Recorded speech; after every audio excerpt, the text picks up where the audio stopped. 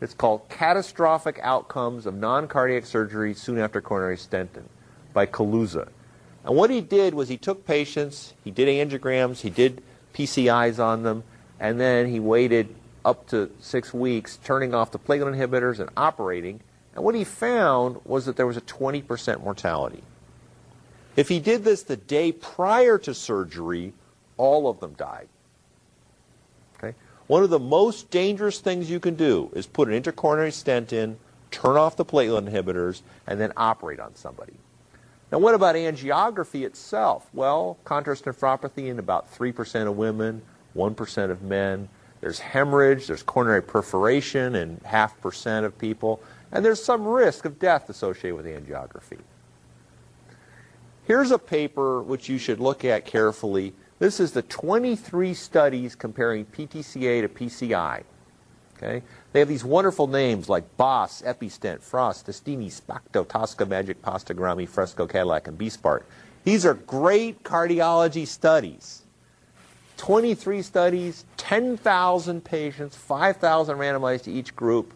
And what they found was that there was no difference in the death rate of PTCA versus PCI. Now, I might have stopped after 22 studies, but this is not a compliment. Okay? Next. Here's a study that's even more kind of disturbing. This compares the risk of death for patients who need a CABG when they're randomized to either CABG, PCI, or medical therapy. It's by Hube et al. And what they found after a year was that 4% of the people in the CABG group had died, 4.5% in the PCI group, and 1.5% in the medical therapy group. So your mortality was increased by having these therapies. Next slide. What about if you go out 5 years? Well, if you go out 5 years, there's a benefit of CABG or PCI over medical therapy.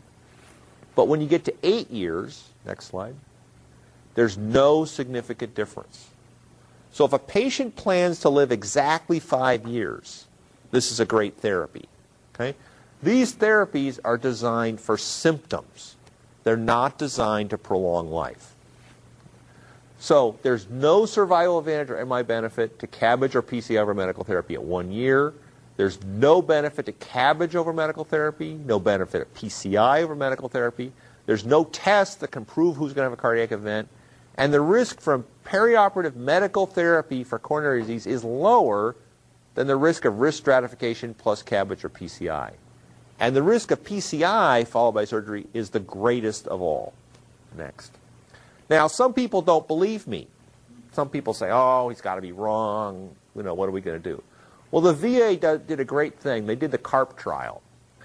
And this is not about a fish. This is the Coronary Artery Revascularization Prophylaxis Trial, multi-center randomized prospective trial done in the VA.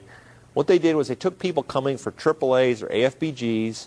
They did angiograms on all of them. Those who had a positive angiogram were randomized to either PCI, CABG, or medical therapy.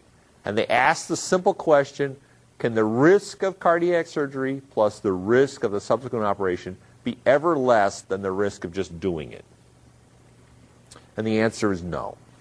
Okay? They also followed these people out to 3.5 years to see if there was a long-term benefit, and the answer was still no. So what are we left with? Histories and physicals, a bunch of risk factors, and then good anesthesia. And when I talk to anesthesiologists, I ask people for a show of hands, how many decide to give lousy anesthesia because the tests were normal? Nobody does this. And I don't need a fancy test to worry. I'm good at worrying. Okay? But I want you to avoid myocardial ischemia. This is easy to do. Very simple.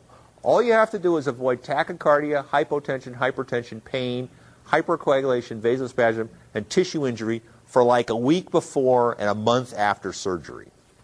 Okay? Well, we did you a very nice favor. We did 17 randomized, double-blind, placebo-controlled trials, and we looked for every possible thing we could think of to deal with ischemia. We looked at heart rate control, stress hormone release. Other people looked at vasospasm. We looked at vasodilators, anticoagulants, another vasodilator, pain, anesthetics, more vasospasm, inflammation, cockatoos, everything. Everything we could possibly think of. And at the end of this, we found 2 drugs, atenolol and clonidine, which reduced the risk of surgery. And I'll show